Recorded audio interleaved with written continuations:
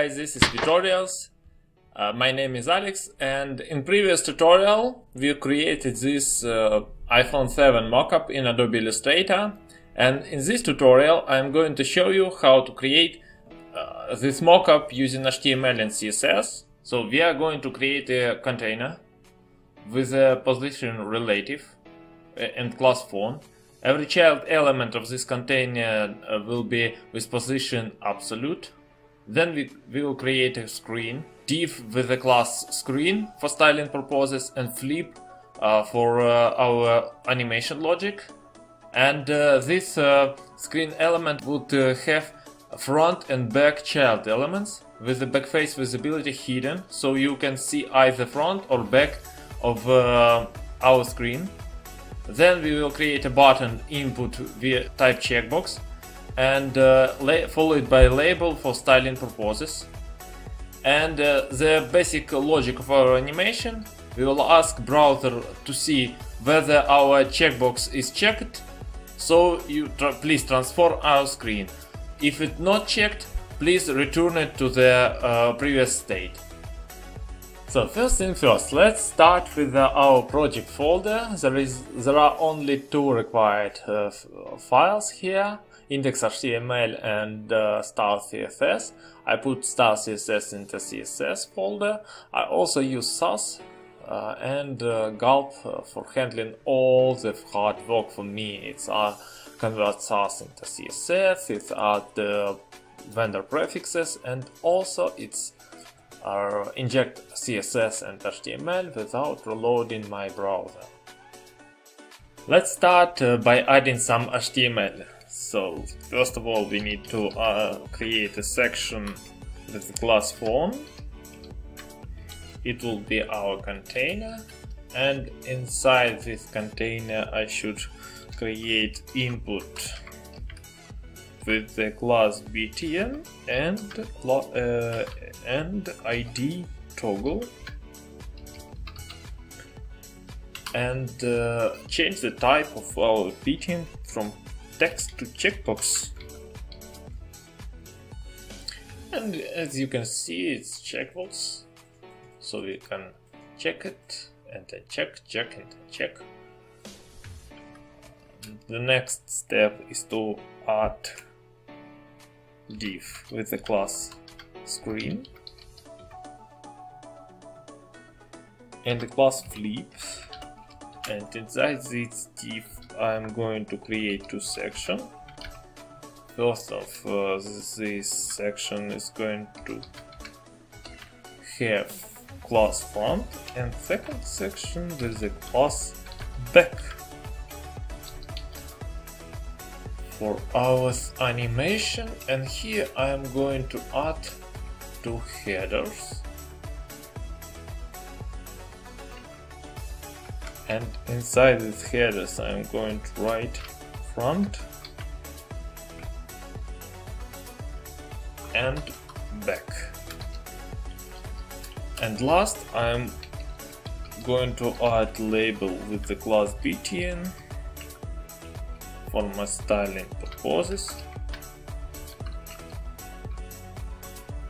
This label follows the input, so we can hide this field actually by adding the styles to this label.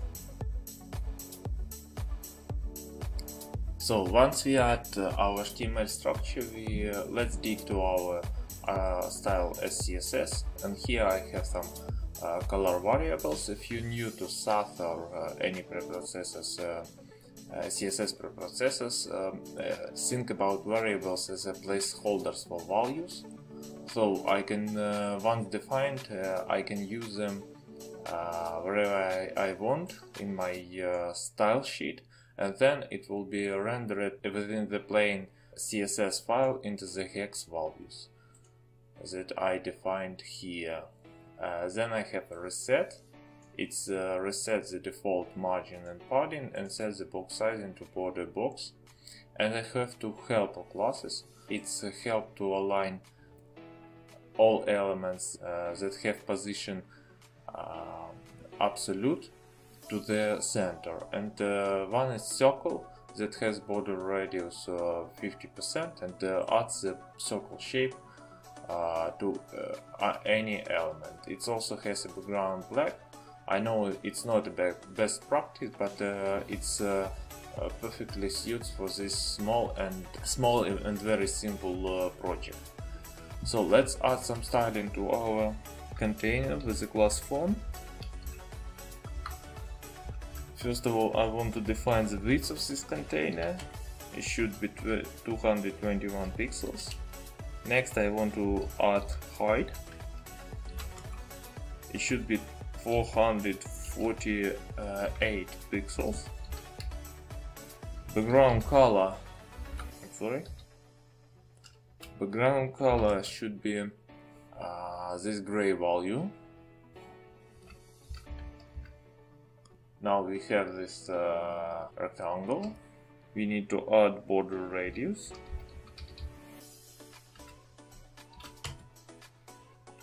(28 pixels to round the corners, and I also want to set a position of horizontally centers and make some top margins. Margin 3M auto. That is it. And I also want to add a position relative.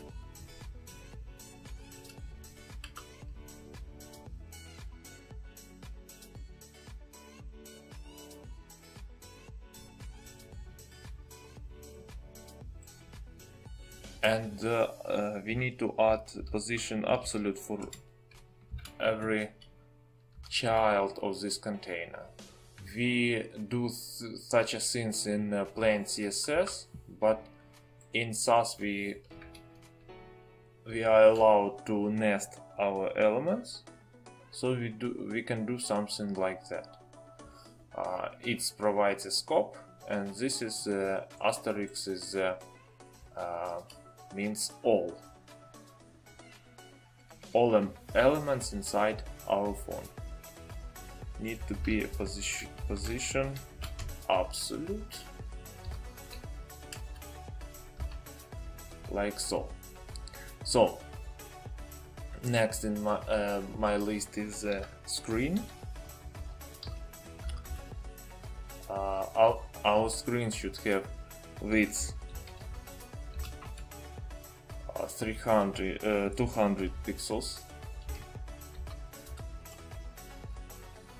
It should have height of 350 pixels.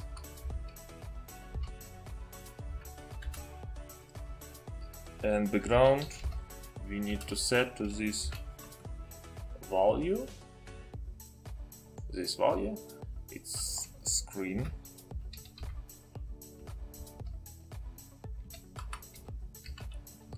Like so.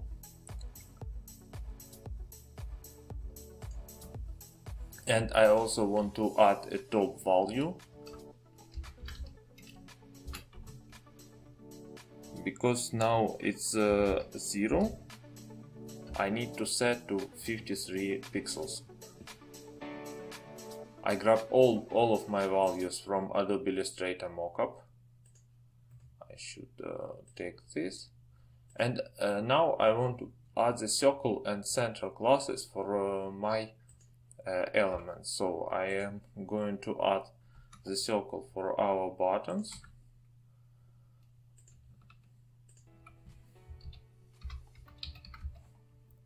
And then I also want to add center to my screen and my circles.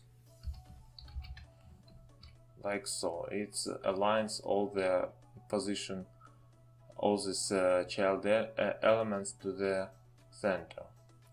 The next step is to add some styles to our button.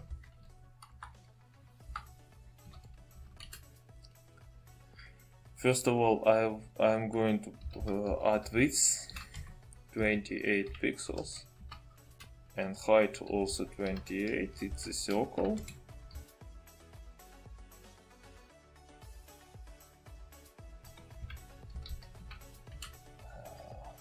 We have background here, style it in circle. I also want to add border.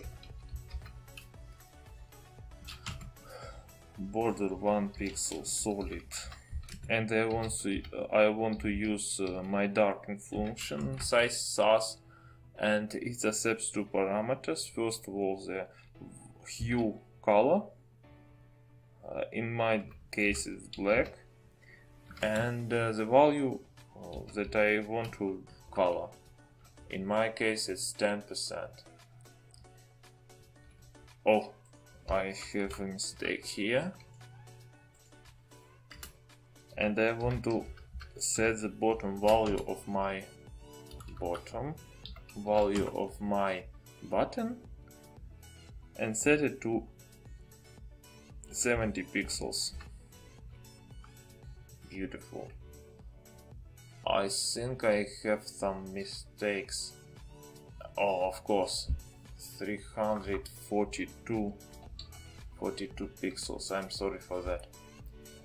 342 pixels. The height of the screen is 342 pixels, not 350 pixels. So it's not all of my styles. I also want to add the cursor pointer. Now we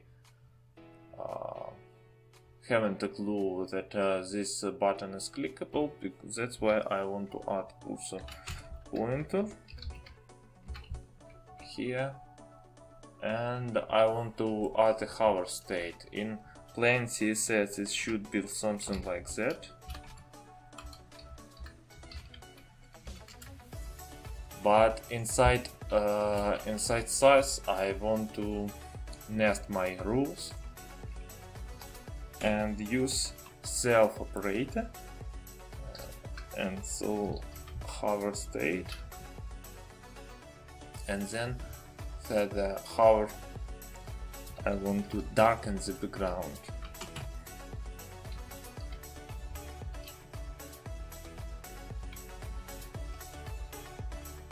On 50%. Very dark, but it's still very subtle. As you can see, it's very subtle, but it's okay for this project. Next I need to add some animation logic, and I also want to style back and front view inside my screen. So first of all, I want to add some styles for front and back.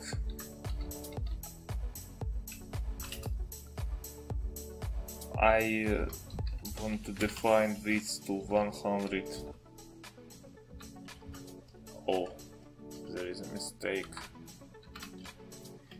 Width to 100% and height to 100%. Then I am going to make a back face visibility hidden. It's a critical rule.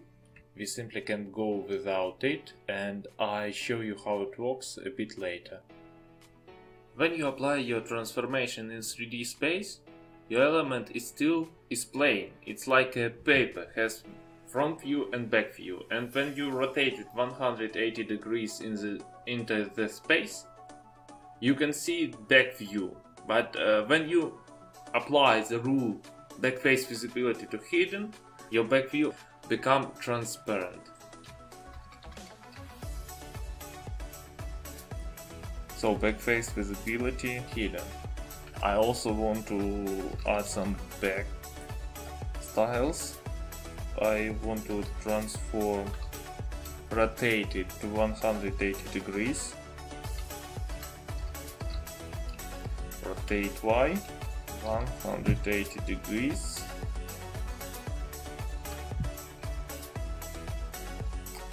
And I want to set another background color.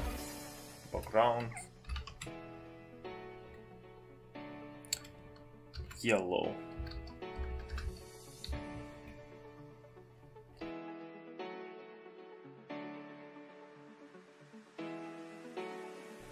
It's this yellow color.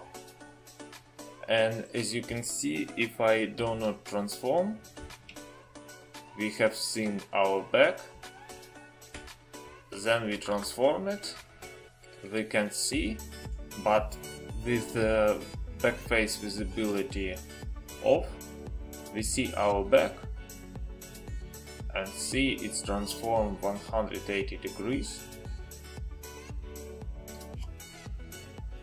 And then next we are ready to add animation.